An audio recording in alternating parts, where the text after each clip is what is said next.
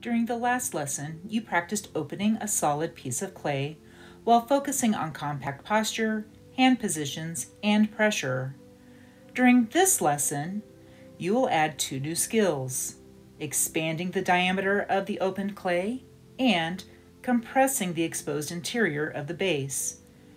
Your goal is to expand the diameter of the wall while maintaining the symmetry and a flat, even base.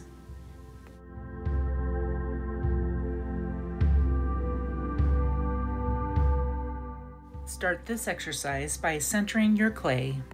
Part of your success with this exercise depends upon compact posture. Is your body touching the splash pan? Are both feet flat on the floor?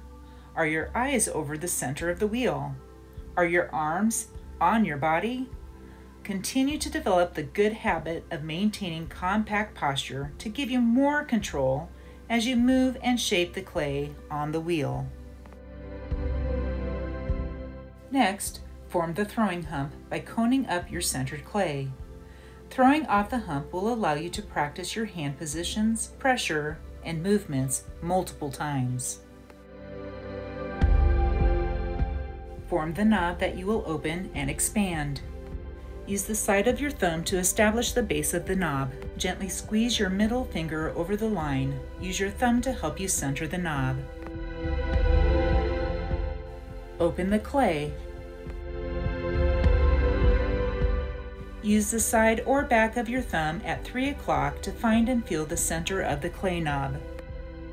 Don't forget to support your hand or thumb as you find and firmly push through the center of the clay.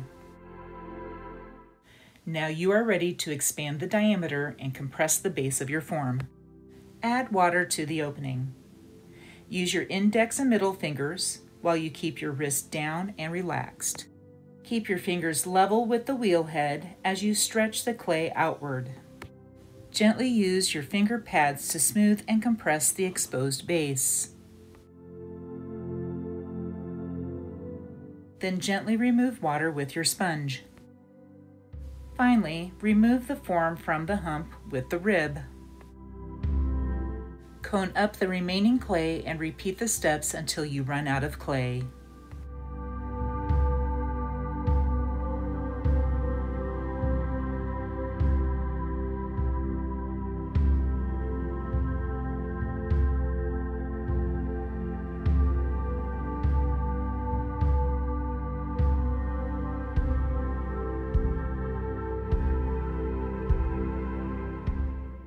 This exercise will help you create muscle memory. Focus on your fine motor skills as you practice your hand positions, movements, and pressure.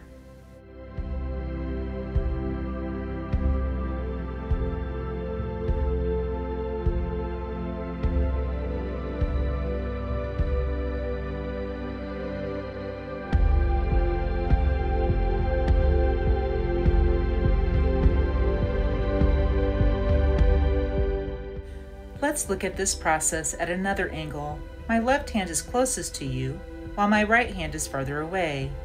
Try to mimic the hand positions as you watch the video.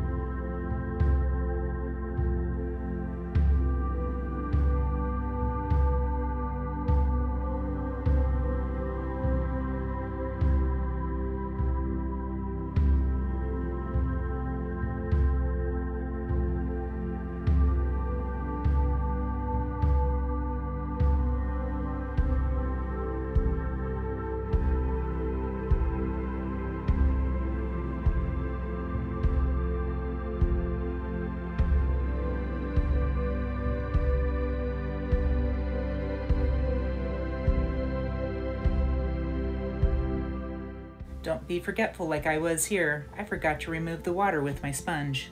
Allowing water to sit on the bottom of your projects will cause cracks later on during the drying process. If you are having a difficult time centering or even keeping your clay centered, there may be one of several causes. Your clay may not have been wedged well.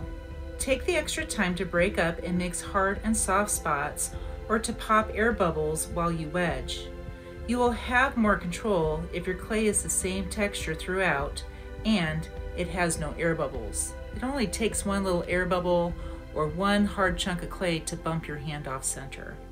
Another cause might be you're abruptly moving your hands onto or away from the clay.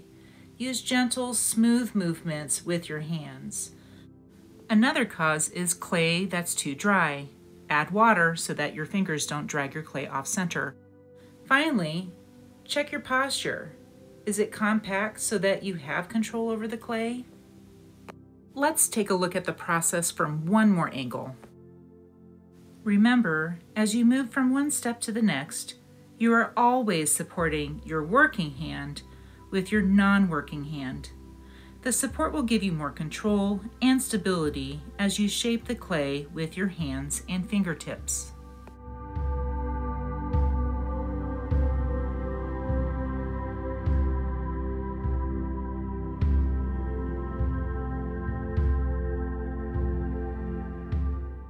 Notice as I begin to expand the diameter, the only fingers that are applying pressure on the clay are the pointer and index finger.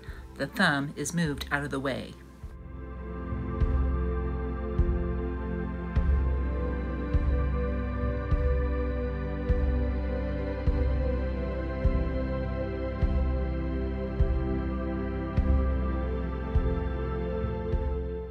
Repeat the process until you run out of clay.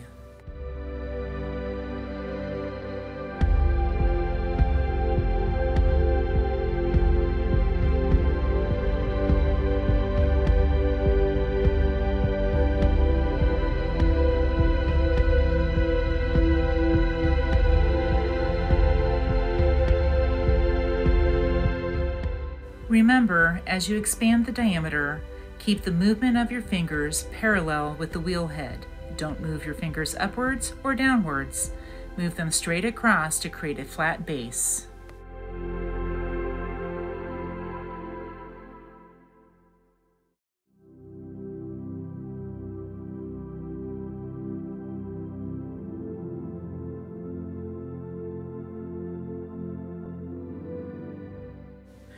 As you repeat the process, work towards being more consistent in creating a symmetrical form with a flat base.